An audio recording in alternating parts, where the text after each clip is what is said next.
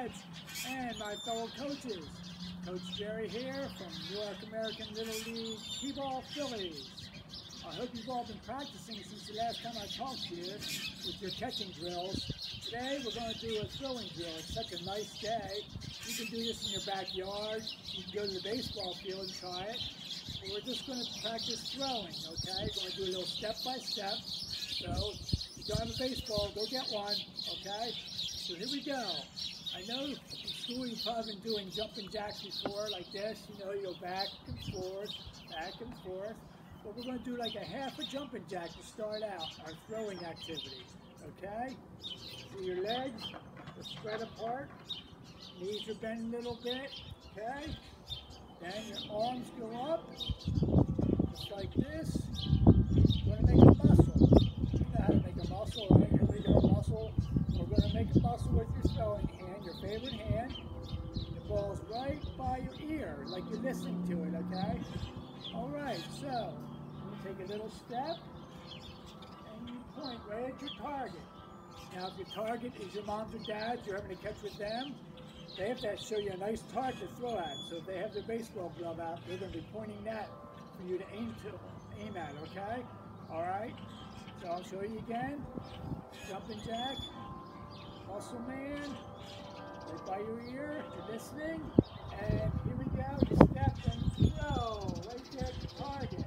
Okay, as you can see, I don't have anyone to catch with, but I brought my friend here, about the size of you T-ball guys and girls, so I'm going to throw at the target here, all right? But since I'm so tall, I'm going to kneel down, all right? You guys are standing up throwing, of course, okay? So I'm kneeling down. Here we go. Okay, jumping jack, muscle man, okay, right by my ear, see, right by my ear. You're going to take a little step, okay, and then you're going to throw, okay?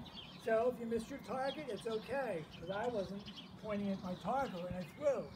So, we're going to do it again, have another ball, all right, here we go.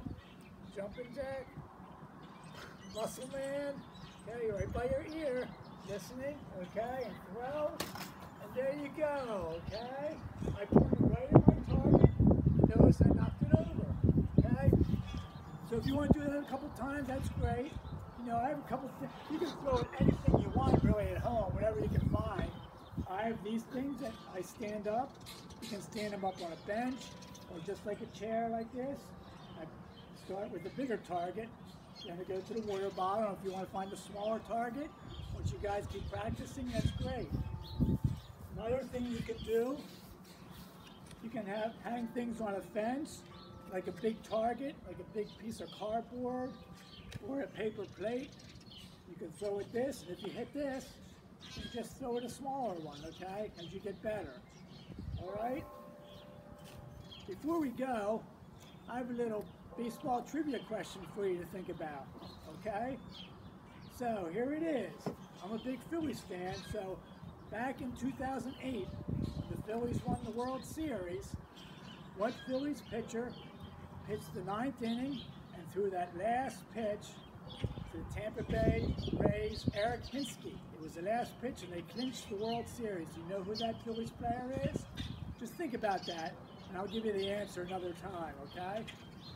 All right, I guess we're about out of time right now, so keep on practicing, okay? Keep on practicing, have a lot of fun. Baseball rocks. I'll see you next time. Bye-bye.